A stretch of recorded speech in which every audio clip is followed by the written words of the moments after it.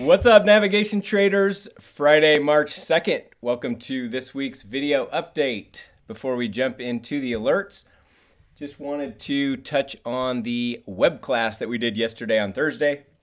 It was awesome. If you didn't make it, we did a Tastyworks web class, and really the focus of it was to go over the new analyze mode that they have available. So we've been waiting on this for a while. It was an awesome web class. If you didn't get a chance to see it, we sent out the recording. So you should be getting an email, or you already got an email giving you the link to watch the recording. So highly recommend it. Even if you don't use Tastyworks at this point, you definitely want to check it out because there's some really cool stuff they're doing over there. They're not offering options on futures yet, so that should be coming out in the next couple weeks. And we'll eventually be migrating over to Tastyworks. They have an extremely attractive commission schedule with no closing commission costs. You can get more information too if you just go to our Preferred Brokers tab up here, click on Tastyworks, learn more, and you can check out the commission schedule: $1 to open, $0 to close, and you can see the others as well. So it's pretty awesome. Check it out if you haven't already. But definitely watch that web class because it was great. Ryan Grace, who does all the tutorials, kind of knows that platform better than anybody else, did a great job of giving us an overview. So good stuff. So let's go to the alerts for the week. And if we go back to Monday, which was the 26th, our first trade was an opening trade. We sold an iron condor in GLD. So if we take a look at GLD on the charts, you can see implied volatility. It's actually come down a little bit today, but when we put this on, you can see we're pretty much still fairly centered, no profit or loss yet, so just waiting for some more time to pass on that one. Next trade was an opening adjusting trade in wheat. So we opened a new iron condor in wheat. And if we take a look, wheat has had a huge move, kind of a crazy ride this week. I was hoping to get out of our wheat trade altogether and book a profit. Then we had this huge move. So we had to make a couple adjustments. We added this iron condor, which is this alert I just mentioned. Price still well within the range here. But the other piece of this that I was hoping to get out of this week kind of moved against us. So now we need a little bit of a down movement in wheat to benefit that. But we'll just stay mechanical, keep adding and closing profitable positions until we get to the point where we take it off. So that is the name of the game. Next trade was a closing adjusting trade in DIA. So we closed out our short put vertical. This was originally part of an iron condor, and price came all the way back into our range, so we booked a profit in that piece of the iron condor. If we look at DIA, we've still got a couple other pieces left, and one with 4 contracts, one with 3. And these are both short call verticals. So just need a little bit more down movement in DIA to benefit these. Take a look at this one, pretty close. Strikes are just one strike different. So you can see they're pretty similar trades. So kind of a crazy ride in the markets as well. You had a huge down day. Thought we were gonna continue lower, and then had about midday a rally back all the way back up to where we are now. So kind of a crazy ride. The volatility is here, and hopefully it's here to stay. So that's what we love as premium sellers. Next trade was a rolling adjusting trade in EWW. So we had an inverted strangle, so we rolled that from March to April, and we kept the strikes exactly the same. So now we're short the 51 calls and the 52 puts. So if we take a look at EWW, you can see we've had with the rest of the market, quite a bit of a down move this week. But you can see we're still well within our range here, so just need some more time to pass before we get out of that one. Next trade was an opening trade in nat gas, opening adjusting trade. So we added an iron condor in nat gas. So if we take a look here, we've got this full iron condor here. The next alert that I sent out was the closing adjusting trade. Actually, it was a few alerts up here. So yeah, here's the closing adjusting trade. So we got out of that one, and then we had entered this one. So Just got the one iron condor nat gas, just waiting for some more time to pass there. And then let's see, where were we here? Nat gas, next was FXI. So we did a rolling adjusting trade in FXI. Quite a few rolling and adjusting trades this week as we were getting close to that, under 21 days to expiration in March, and just the positions in general. So we did quite a few rolling adjusting. This one in FXI. So we basically we rolled this from March to April. Again, keeping strikes the same. So we've got the minus 50 calls, minus 50 puts. So essentially a 50 straddle. And then we're also holding our other adjusted strangle in April with the 47 puts, 48 calls. So let's take a look at FXI. So here's the one with 3 contracts. It's the 47 put, 48 call. So you see we've gotten back some profit in that one. We're gonna continue to keep that on till we get more of a contraction in implied volatility. You can see that's staying very high. And then the other piece of that trade is the 50 put and call. So you can see price is hanging out near our lower end of our range, but if we look at the calls, still got a ton of premium in those. So no reason to adjust or do anything in that one. So still continuing to hold there. Next trade was a closing adjusting trade in SPY. So we closed out our put vertical side of our iron condor. Price breached our upside break even, so we closed the untested side. And then, and if we take a look at SPY, one of our later alerts was adding this iron condor. So this is what we have on here. We got this full iron condor in SPY. Next trade was a rolling adjusting trade in XRT. So we rolled our adjusted strangle from March to April. Like I said, under 21 days. So in this case, 17 days to expiration. We wanted to extend duration. So if we take a look at XRT, you can see we've got this 46 call, 46 put straddle. So just waiting for some more time to pass, waiting for some more implied volatility contraction. Implied volatility stay in bid here, so continuing to keep on and add positions here while we can.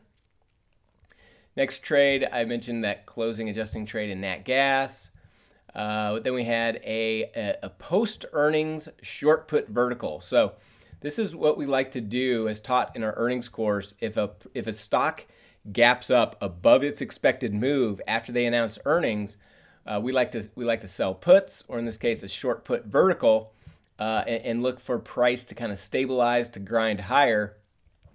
And I did mention too, so Priceline, PCLN, just simply changed their ticker to BKNG because it's now booking.com. So just in case you were confused there, I wanted to add that note. So if we take a look at BKNG, you can see this is right after earnings. We have had a dip. It came all the way back up today, so we're fairly close to even. Yeah, down just slightly. So just need a little bit of up movement. It's keeping some long delta in our portfolio to help balance that out. So we'll continue to wait on that one. Next trade was a rolling adjusting trade in /6E, which is the euro. So remember, on the options on futures, you can't do the roll in one transaction. So we essentially had to buy back that position and re-enter by reselling this one. And so we were rolling our calls down because there's very little value left in them. And then with 36 days to expiration, we wanted to stay in the same cycle. So we didn't roll out, we just simply rolled our calls down. And so now we hold these strikes here. So if we go to the platform, this is what we're looking like. So could use a little bit of down movement. So a little bit more, we need some contraction in IV, a little bit more time to pass, and we'll continue to hold on that. Now, if price starts to move outside of our range, one direction or another, we will be adding another centered strangle to adjust that position. So if it continues to move higher out of this range, we'll add another one, collect more credit, continue to extend duration and benefit from the high IV here.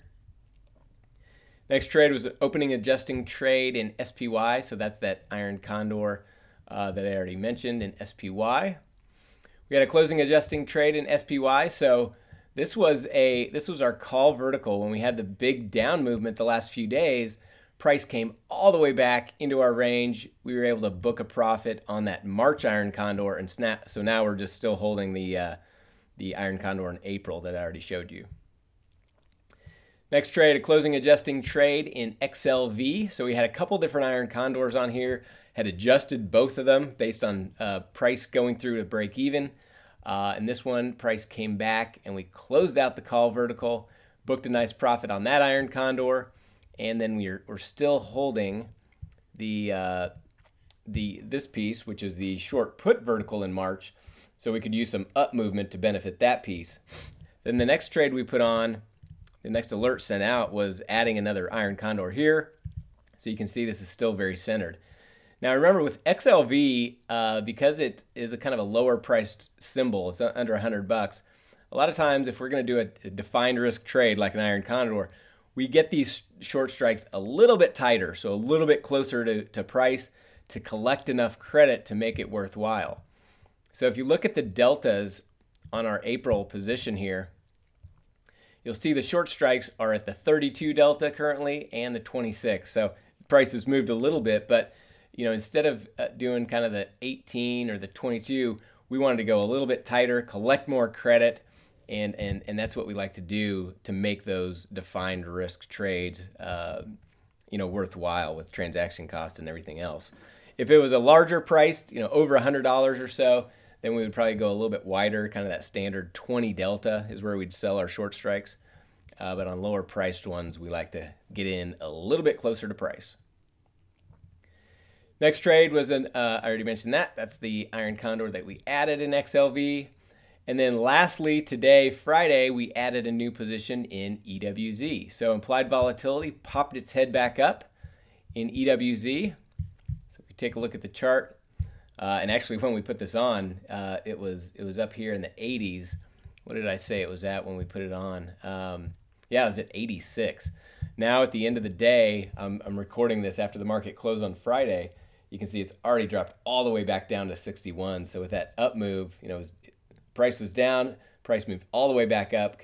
Volatility contracted pretty good there. So if we look at our Analyze tab, you can see we've got a little bit of profit, but not enough to take off yet. Just need some more time to pass in that one. So those are all the alerts. Let's take a look at some of the other positions we have.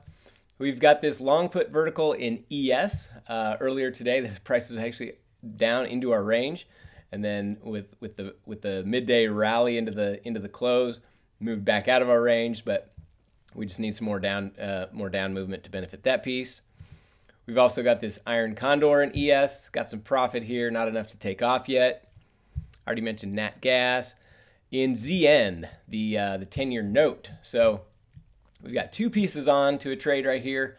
One is the 121.5 straddle, which was originally a strangle, but it's adjusted now into a straddle. So could use some up movement to benefit that piece. And if we take a look at a chart of the notes, notes and bonds have just been getting crushed lately. See this huge down move. So if we can just get a little bit of a pop up here, we'll get out of that piece on the notes. And then the other piece of that is a full strangle that we haven't had to adjust yet. And you can see it's still very centered. So just waiting for some contraction in implied volatility there. In soybeans, so we've got two pieces on here. We've got this short call vertical, so we need some downside movement in soybeans to benefit that.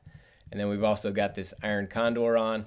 I was actually trying to get filled, I think it was on Wednesday or Thursday, but the profit line was showing all the way up to about plus $200 of profit.